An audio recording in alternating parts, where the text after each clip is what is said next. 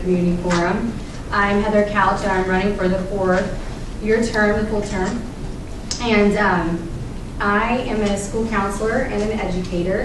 I got my BA from Mount St. Joseph University in music education and then got my master's at Xavier in school counseling, just so we have a little bit background on me.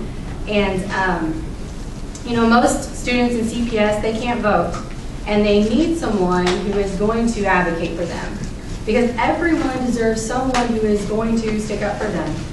In 2007, I sat among 200 other high school students listening to a forum, a panel of city leaders discussing the issues in our city. And I remember 10 years ago, just in its very preliminary idea stages. And we had the opportunity to ask questions. And a common theme among my peers, and my peers were CPS students, and they felt that they were voiceless and powerless in their education, and that teachers merely taught to the test and got them through. And that ignited a spark.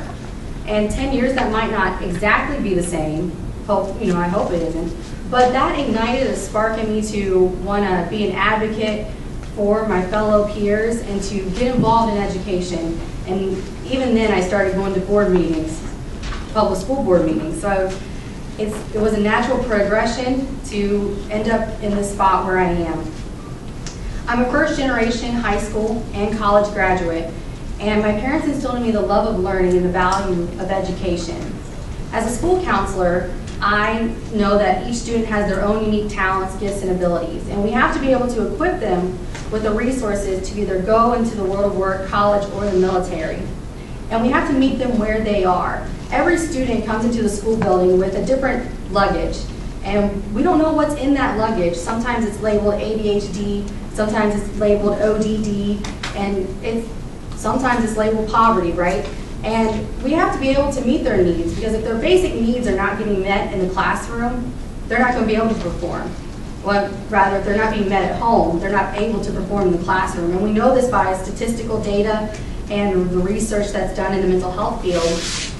And trauma-informed care. I'm a real big advocate for having a school climate that is trauma-informed. And with the number of students in CPS that are coming from backgrounds that are in poverty, there's trauma there. That's trauma. So that's one of my main platforms is meeting the needs of the child where they are, through an equitable education.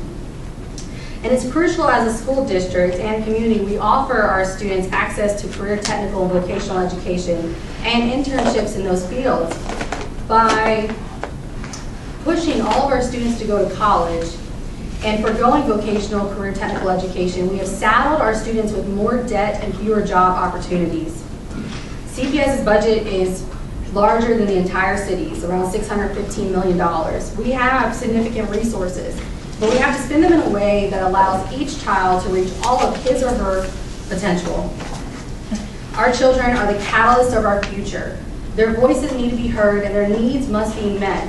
I have an op-ed that came out today that talks about student voices, and they are the generation of today. It's time that we stop telling them that they need to be seen and not heard, because I've been told that as a teenager, not by my parents, thankfully, but I've been told that even as an adult. You need to sit down and wait your turn, get more experience, become more involved in your party, do this, do that. Well, I'm here to say that I don't need to. That my experience as I continue through this process, that gives it to me. And that I give to my students as well. They have a wealth of knowledge, and we're teaching them to be leaders in the schools. And this is how we do it. We do it by giving them a seat at the table and allowing them to have a vote at their local high school decision-making committees. And we give them a non-voting board member position as a representative. So we take it a step further. We hear what they say, and we take it to heart. I'm Heather Couch, and I'm running for Cincinnati Public School Board, and I look forward to having deeper discussions with every one of you. And